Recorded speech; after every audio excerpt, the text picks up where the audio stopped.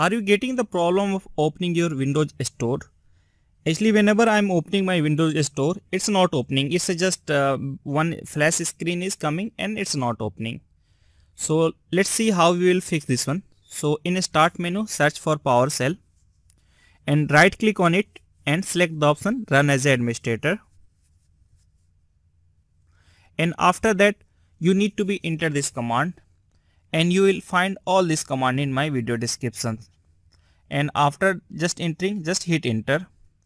As you seen here, now it's going to be process. So it will take approx 2 or 3 minutes, so nothing to worry about it. And you will find all this command in video description.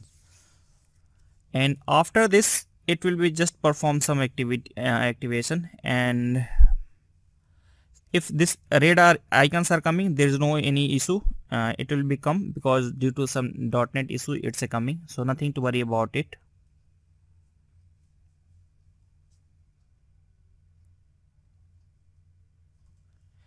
And as you seen here, many activities it will be performed, and after that it will be give you the prompt for System32.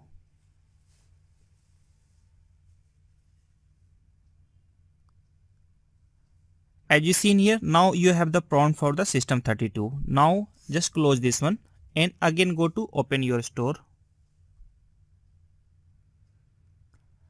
Sorry, my Cortana have some issue, no problem. Now if you are going to be open your store, you are easily able to open this one.